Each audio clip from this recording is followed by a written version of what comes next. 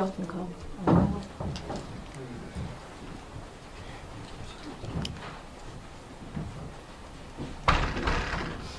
Where's the protective meeting? Protected.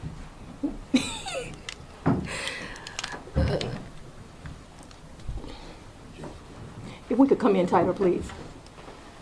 Act like y'all like each other. Come on.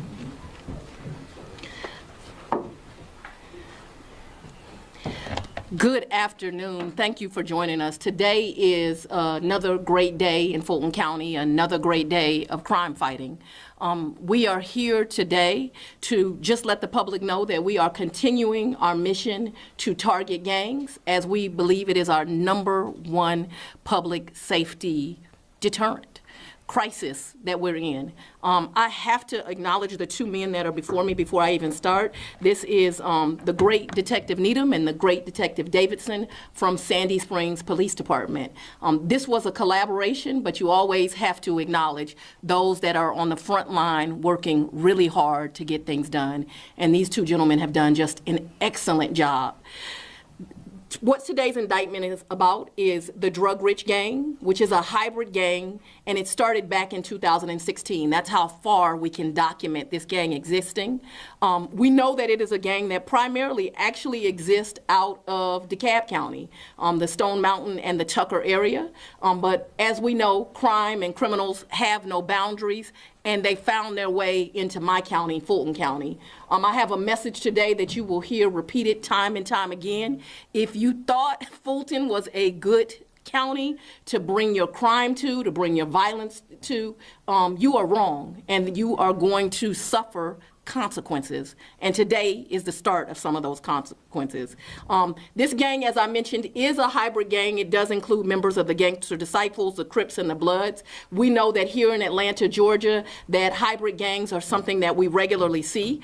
We know that this gang does have some identifiers that connects it together. They use things like prescription bottles and money symbols, and this is in their jewelry and their tattoos, and we see that present here. We have identifiers identifying this gang. But that's not the problem, that people collected together or they decided to use symbols. It's what they did once they joined together. What this indictment represents is 16 different victims in our county, 16 different incidents of violence, and 26 defendants. They committed crime everywhere from the south to the north of my county, which included Union City, Atlanta, and Sandy Springs. The earliest crime committed that is captured in this indictment is a 2018 carjacking. The latest was committed just this month. We are aware that crimes have occurred in other jurisdictions, but what this indictment primarily covers are the 16 crimes that committed here in Fulton County. The victims, they do not discriminate, but what they did do is target people who show their wealth on social media. So I do have a message for the public. Where it is kind of fun to put your things on social media and show off, unfortunately, these gangs are becoming more savvy, more sophisticated in the way that they target you.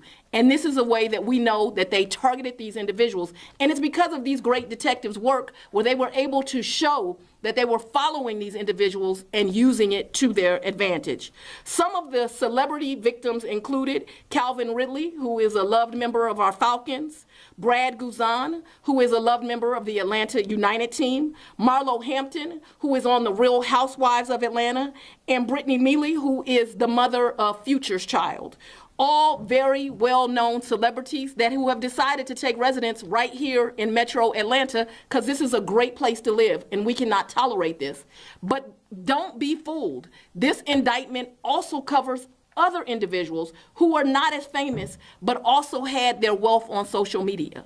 Lots of social media influencers. The incidences that are in here is, thank God we don't have a murder, but we have kidnapping, we have armed robberies, we have shootings, and we have home invasions. Very violent crimes, things that cannot be allowed in our county, and all done again at the hands of crime, at the hands of gangs. What I want the public to see today is a collaboration of law enforcement, because as they have gotten more savvy, so have we. And so what you have is a collaboration of the Atlanta Police Department, the Union City Police Department, the United States Attorney's Office is here today, the Fulton County Sheriff, the Marshals, and the Fulton County District Attorney's Office. We are working together. We are working collaboratively, and we have a message, and that is get out of this county or expect to start seeing sentences that go life plus. Because I am not going to negotiate with gang members. I am not going to allow pleas. We are going to find you. We are going to convince you. And we're going to send you to the prison for the rest of your days. And I'm not apologizing for that. Any questions? Yes, ma'am.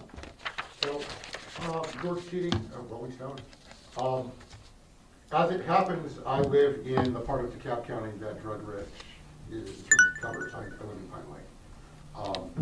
And you mentioned drug-rich Hect, who's Stinney in the indictment, who, as I understand it, just got out of jail or prison. He's living with his mom on up the street from me. How much cooperation? Because I can't help but notice that DeKalb County isn't standing behind you right now. But I know that they're accused of crimes in DeKalb County. Is there collaboration happening between Fulton and DeKalb County with regard to the investigation of this gang?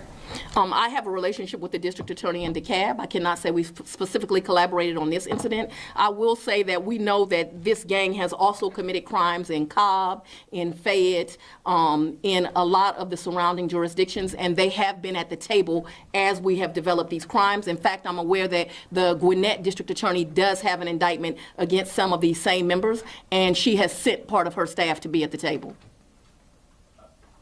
Talk about how this came down. You talked about the detectives kind of bringing this forward. What was the beginning of this? How did this, all these things have been happening, but how did you all put it together, and what was kind of the germ, the beginning part of this investigation? I have to give credit to the Sandy Springs Police Department. They were able to really pay attention, to really go back and track and see that these people were tracking people on social media. Obviously, it doesn't happen at the first crime where you realize that there is a trend, but they pretty quickly did that. I have a great relationship with the chief in Sandy Springs, Kenneth DeSimone. We began talking. I began sending assistant district attorneys out there as we developed this, and they were really the foundation and the work. But as always, you know that I love our acting chief in Atlanta, Shearbaum. He was automatically willing to get involved and to do their part and to develop this. And so people just came together and developed this. But the foundation and the start, as you asked, was really through just great detective work. Mm-hmm. And what years was this? This was in the past years, isn't it, the Sandy Springs thing? Yes, but we do have crimes going back in this indictment to 2018, because once that research was done, we saw that there were crimes going back to 2018. We also have this gang documented going as far back as 2016. As George Cheedy just pointed out, this is a gang that primarily operates in DeKalb, and so I can honestly tell you, when they first brought this to me, I said, this is not one that I'm familiar with. We don't hear about them a lot. And then we began to realize that's because most of the work they had put in, and I use work in the slang term, most of the crime that they were doing was out of DeKalb County, but they decided to cross the county lines, and that's going to be detrimental to them. So the indictment mentions lyrics from a couple of videos. It does. And you were going through the lyrics. James Johnson, Congressman, has proposed legislation to limit the use of rap lyrics in prosecutions. Do you have thoughts about that? I think that I would welcome an opportunity to sit down with Hank Aaron and discuss that proposed legislation. I don't think that it will be successful. I think if you decide to admit your crimes over a beat, I'm going to use it. And you've used that before with previous gang member arrests. What are your specific responses to the criticism that you're specifically targeting Atlanta's hip-hop community through these lyrics? I'm not targeting anyone, but however, you do not get to commit crimes in my county and then decide to brag on it, which you do that for a form of intimidation and to further the gang and not be held responsible. One of the lyrics used in this indictment, just one of the lyrics is, me and my crew striking out, striking in all black. Send me the drop, we'll kick in the house. If we steal a car, we're gonna take off the tag. Well, they kicking indoors, committing home invasions, and now I'm using those lyrics that they're admitting to doing that. I'm gonna continue to do that. People can continue to be angry about it. I have some legal advice. Don't confess to crimes on rap lyrics if you do not want them used, or at least get out of my county. Two quick questions. The first one related to this indictment. It sounds like when it comes to the investigation, not that the days of people being followed home from a restaurant or something like that aren't still happening, but it sounds like it's as simple as somebody posts, hey, I got this new chain, I got this new car, and these guys are just sitting back, scroll. Can you kind of just take us through that process? I have a very good example of that. Marlo Hampton is a star on Atlanta Housewives. That's a show. It's Atlanta, so I like it and I watch it, and I'm a fan of hers. One of the things she does, though, is at one point she has the news media in her home, and during that interview, she shows you how to enter the house, where things are within her closet. She then becomes a victim. That's not wise to do. You should be able to show you've worked hard, you have some success, people are interested in you. You should be able to show that.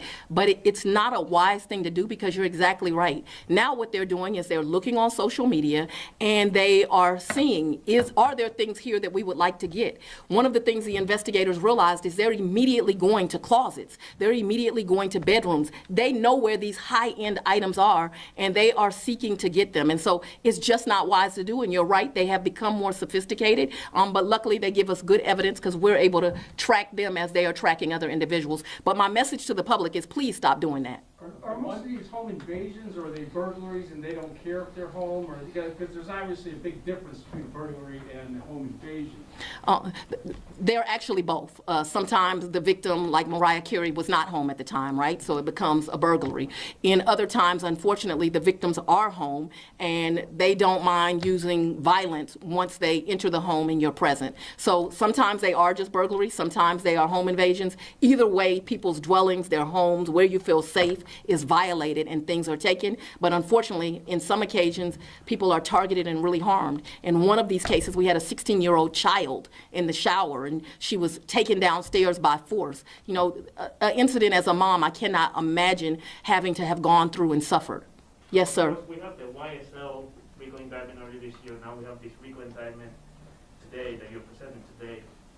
Would you say that's how you plan to target gangs here in Fulton County, using that Rico statute and keep doing more and more indictments like that? Where appropriate, that's what I'll use. Real quick, one more question. So you brought up YSL.